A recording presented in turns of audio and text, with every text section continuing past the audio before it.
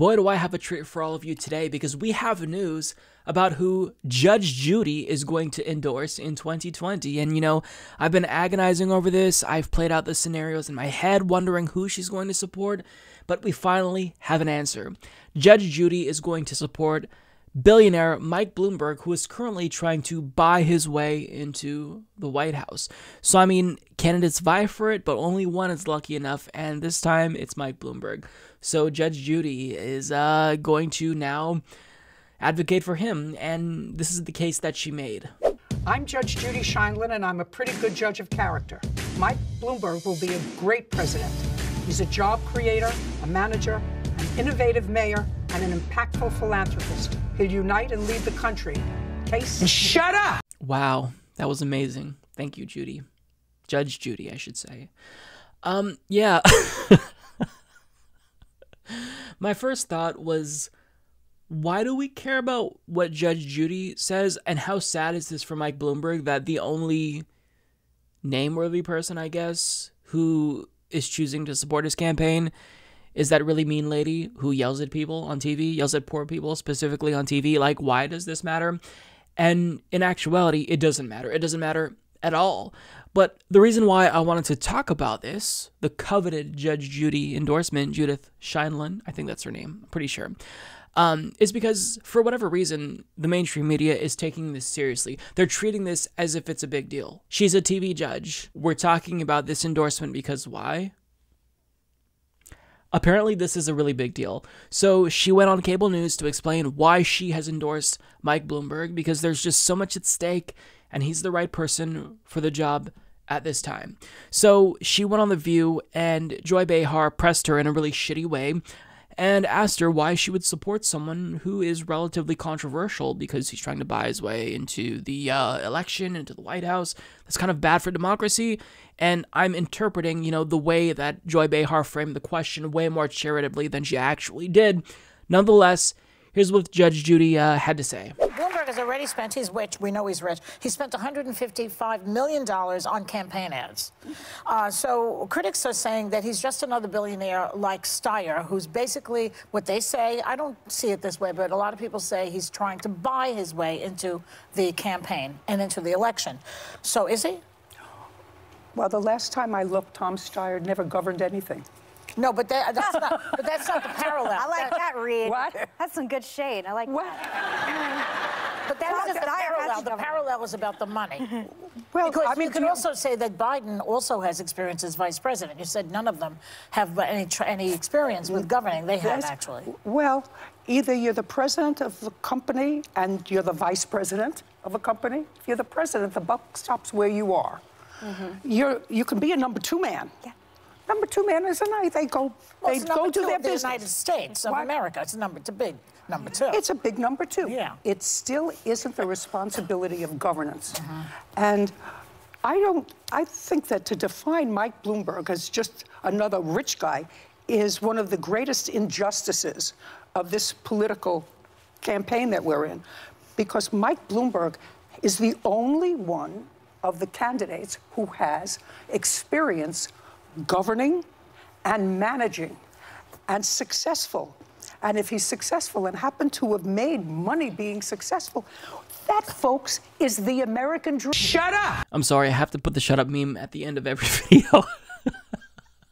I'm talking about how a multi-millionaire is endorsing a multi-billionaire who's trying to buy his way into the White House. It's a story that's so stupid that I can't help but be at least a little bit immature when I'm talking about this. So, I mean, as I warned you about, Joy Behar pressed her in the shittiest way possible. You know, some people say, I'm not saying this, I don't believe this, that he's trying to buy his way into the race. How do you respond? And of course, Judge Judy couldn't really defend it because that is not really defensible. Like, having a billionaire trying to literally buy his way into the White House, that's something that can't happen if you care about democracy, right? If you truly are a Democrat, small d Democrat, then obviously you can't have things like that happening. That obviously erodes democracy even further than it already has been eroded. But this was what Judge Judy said. Well, to define Mike Bloomberg as just another rich guy is one of the great injustices of this political campaign that we're in. Judy, shut the fuck up. Shut up! Because poor Mike Bloomberg, the billionaire, how dare anyone criticize him? That is a great injustice. And I love how she kind of like pointed to herself when she said injustice, because she knows about justice. She's a television judge, you guys. She yells at poor people. Okay, and then on top of that, her rationale for supporting him is completely nonsensical. She claims that she supports him because he has the most experience. Now, he doesn't have the most political experience. He was only a mayor, but he has the best kind of experience. He is a self-made billionaire who ran his own company. So if you're the president of a company, that's more important than being the president of, a state, a governor, if you will. That rationale makes absolutely no sense. And then she goes on to say that, him being rich, we can't, fault him for that. I'm paraphrasing, obviously. That's just the American dream. No. The American dream is not becoming a billionaire, Judge Judy. First of all, the American dream is dead. It's dead. But second of all, the American dream is not about becoming a billionaire, because you can't become a billionaire by earning that money. You become a billionaire by exploiting the system, the economy, and your workers. You cannot morally become a billionaire. You have to do bad to become a billionaire, and to amass that much wealth shows that you are greedy and inherently a bad person, at least amoral, immoral at worst. So, for her to say this, it's just, there's no real reason why she's supporting Mike Bloomberg. Now, she went on CNN, Chris Cuomo interviewed her, and she gave a little bit more justification as to why she's supporting him, and I'm even more confused now as to why she's supporting Mike Bloomberg, because for someone who is seemingly intelligent, at least she sounds smart when she yells at people, her justification here it's idiotic, to be frank. Why are you getting involved in one of the ugliest periods of our politics? You've stayed out of it scrupulously for so long. Why now? We're a very young country, 250 years old. Still cutting our teeth. I don't think we need a revolution. I also think that we need someone who can bring this fractured American family back together again. When you can't go to a dinner with old friends or even with your family without open warfare and hostility over politics. I just got tired of the anger. I'm senior. I have children and grandchildren. I want them to grow up in the country that I think is the greatest country in the world. And I think that the greatest country in the world should have the greatest president. Sadly, when you go into politics these days, I said to somebody, it's like having a daily colonoscopy. It's... Without that nice drug that puts you to bed. Well, with the propofol, yes, right. But every aspect of your life is explored and dissected. So you have to be brave in order to do that. So I actually give credit to the entire Democratic field for getting out there and exposing themselves. But I looked at that field and I said, I don't see greatness there. And I don't see someone who can stand toe-to-toe with the incumbent and be successful. I don't think that anybody matches Mike Bloomberg's experience. Being number two isn't being number one. What about federal versus just a mayor? Well, federal, you're talking about the two senators. Vice President of the United States. These are senators. They deal with big issues, big scale. He's a mayor. I will respond to your question in what I consider a moderate tone. Joe Biden is a very nice man. I'm sure he is. He wasn't great for 40 years. Wasn't great. You took jabs at him. That's the job. That's the job. We got to hold power to account. But you did. So nothing's changed, except he's gotten older. So he wasn't great then. What makes him great now? What makes Bloomberg great? He's really wealthy. He did it himself. He came up from nothing. Another guy from Brooklyn. He knows how to govern.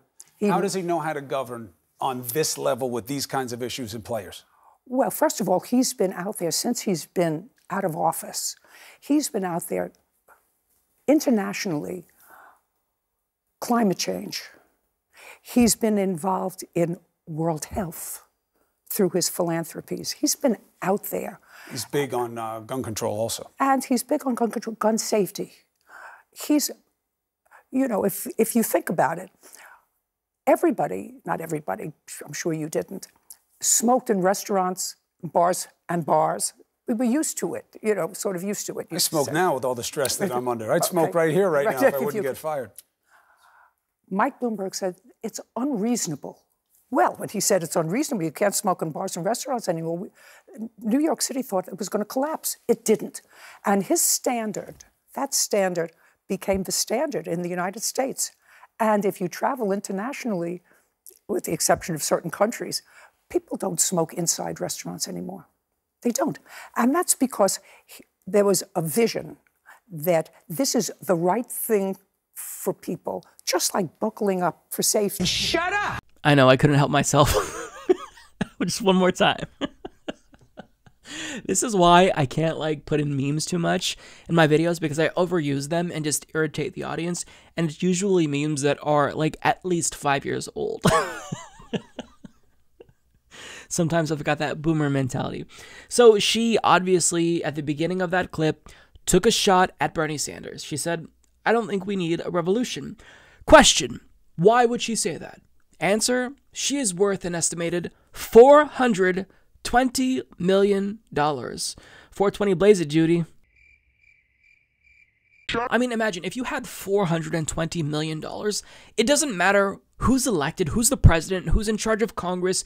None of that matters, because nothing the government does will impact you in any meaningful way.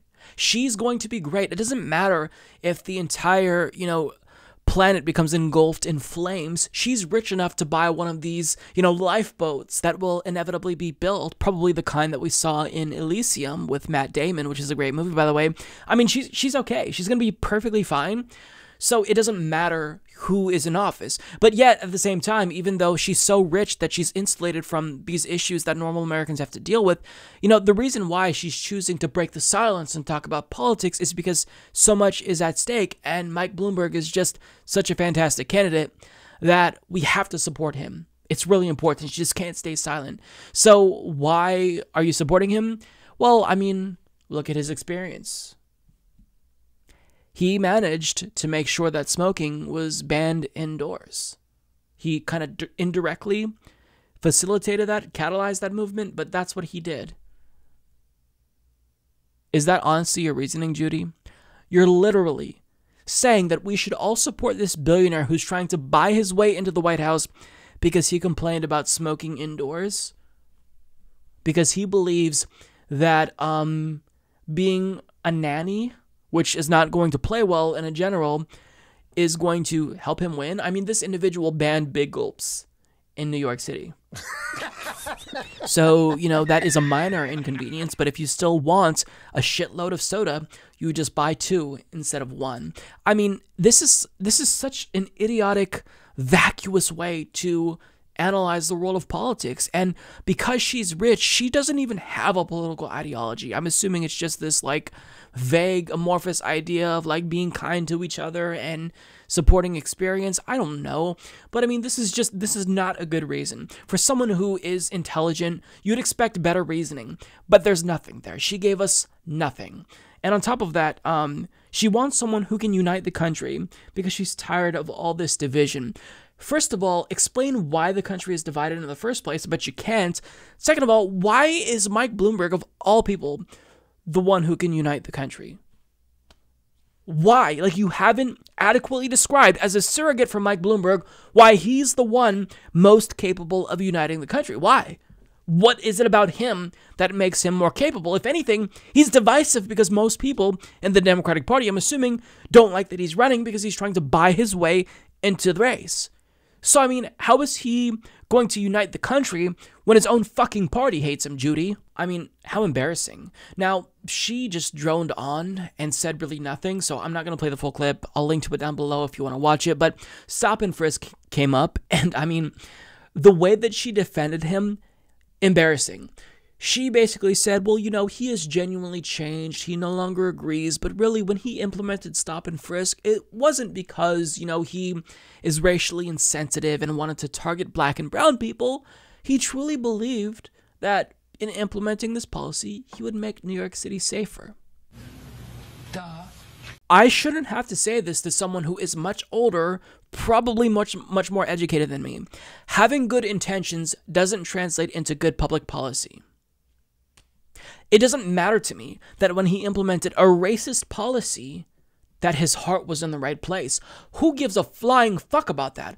When people's lives are at stake, it doesn't matter to me that you have good intentions. What matters to me is that you know the right policies that will produce good results for the country. Period. End of story. Mike Bloomberg is not able to demonstrate that he can do that. And if anything, being a billionaire, it shows that he doesn't have the right instinct to do what's good for the country, because by hoarding that much wealth, it shows he is a bad person. It shows that he doesn't have the right character that we need in the White House, right? You're a bad person if you're a billionaire, because you're never going to be able to spend all that money, even if he's lucky enough to live to be 2,000 years old. Not going to happen. And what I take away from all of this, and I mean, this is sheer speculation, mind you, is that Judge Judy doesn't really believe that Mike Bloomberg politically is the best bet, you know, who can actually unite the country and deliver on policy. I think that the only reason why she's supporting him is probably because, like, they're friends or something, and they hang out, you know, at the same cocktail parties. That's the only reason, because if you are going to break your silence when you don't really get political and talk about who you're supporting, you'd think that there'd be this really huge reason, that there's just, even if I don't necessarily agree, I want to be able to understand your reasoning, and hearing her speak, I don't get it. So, I mean, Judge Judy is canceled. It's as simple as that. I'm part of the problem. Yeah, she's canceled, though. Seriously. Fuck Judge Judy. I know that if she ever sees this, which she won't, but if she does, she'd want to yell at me. That's fine, Judge Judy. Yell at me, point your finger at me, call me stupid, tell me to shut up. I don't care. I love it. It's my kink to be yelled at by Judge Judy. I've said too much. Okay, gonna end the video there. Judge Judy endorsed Mike Bloomberg, and the media is going along with this as if it's a big deal. It doesn't matter. Judge Judy's endorsement is inconsequential. The only thing that I find entertaining about this is the fact that anyone, including Mike Bloomberg and Judge Judy to a degree, think this is meaningful. Doesn't matter. Shut up! Subscribe if you like this video, folks. Mike's tremendous, and he's doing a really, really good job. Many people are telling me about how wonderful the Humanist Report is. Bigly.